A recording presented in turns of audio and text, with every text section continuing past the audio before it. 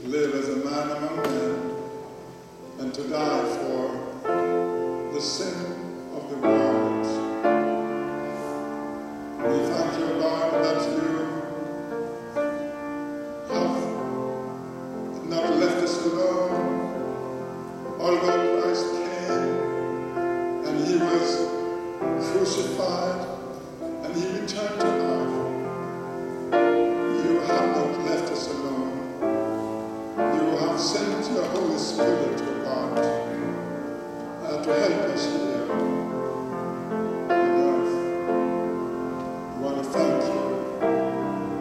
We pray, God, that you will help us to understand how you work, that you are a God of love,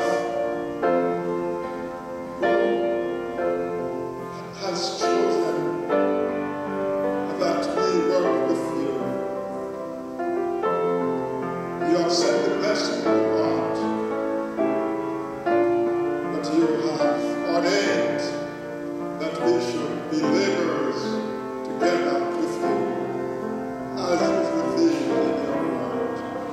We pray, O God, that you will help us, that we might not just sit back and expect you to do everything for us, but that we might respond with the proper response, that we might respond with love and with thanksgiving,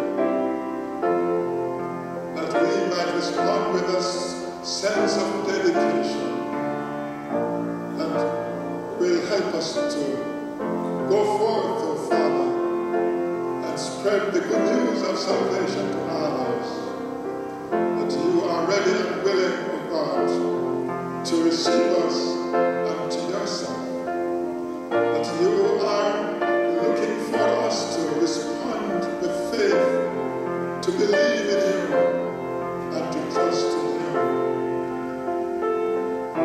and to work with our fellow men as brothers and sisters in Christ. Lord, continue, we pray, to supply our needs, O Lord, according to your riches and glory. We pray, Father, for one another. Pray for those who have lost their loved ones and are bereaved, O Father. Pray that you will comfort their bereaved hearts. Help them, O God, that they might soon be recovered from that bereavement. We pray, O Father, for those who are sick, that you will give them the faith they need to keep on trusting you, that to keep on looking to you, O God, for continued help and guidance. We pray that you will strengthen those of us who are weak, O God, that we will realize that our strength is in you, so far as your Holy Spirit will be with us, to be our guide and our God. Lord, we pray that you will help, bless those of us who believe that we are strong, that we might realize that our strength is in you. Help us, O God, that we might press forward toward the mark of the high calling of God in Christ Jesus. To always enter Jesus, the author and finisher of our faith. Be with us, Lord, we pray for our children. We pray for our young people. We pray for those who are working with them, O God, that you will help them, O Father.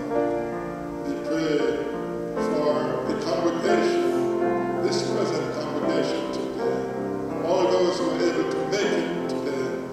Pray that you will help us as we leave this place, that we will not leave alone, but we will take your Spirit with us, O God. We will ask you to go with us and submit ourselves to